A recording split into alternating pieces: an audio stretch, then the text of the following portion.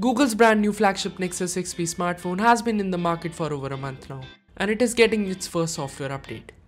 So the Nexus 6P runs Android Marshmallow 6.0 out of the box and has now started to receive 6.0.1 OTA update. What's up guys, it's Ritish here from RitishTech, and today we are going to talk a bit about the latest Android version, that is 6.0.1 on the Google Nexus 6P. So I received the update yesterday. It's a small update mainly aimed at delivering the December security patch, new emoji characters and a few other things. The security update addresses several issues, the most severe of which is a critical security vulnerability that could enable remote code execution on an affected device. Also, Google did mention that the update will improve the performance of the device, but I didn't experience any of those problems before the update, so I can't comment on the same. One of the highlighting changes in the update is the support for new emojis, and also the support for more Unicode 8.0 emoji that Apple added with the release of iOS 9.1.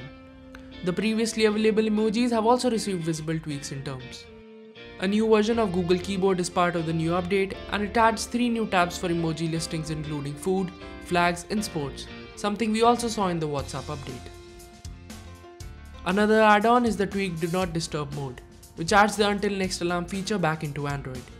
Android 6.0.1 brings back the ability to mute all your notifications until your next scheduled alarm goes off, which is a useful way to make sure you aren't being constantly interrupted.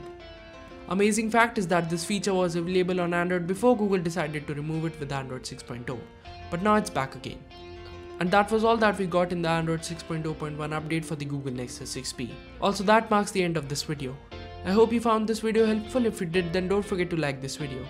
Also, do remember to subscribe to my channel to get notified about my future videos such as this one.